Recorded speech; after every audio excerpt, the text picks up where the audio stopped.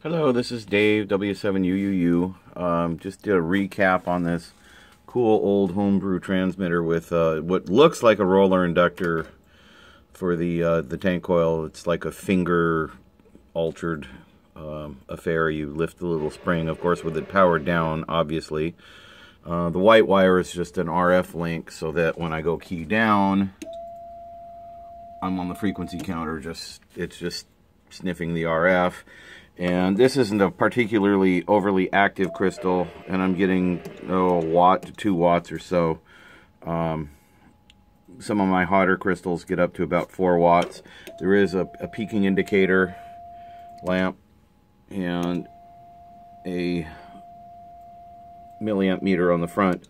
So it's capable of up to about 4 watts output, but that's of course very crystal dependent, and most of my crystals are not the super hot.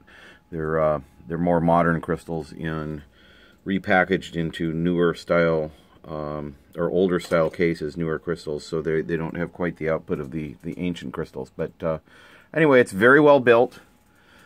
Nice little transmitter. Has a nice CW note. Into a dummy load, of course. So there you go. It's up and running. Fun little transmitter. Not sure I'm going to do anything with it, but it was fun to just get it working and not end up in the dumpster after the ham fest. So there you go.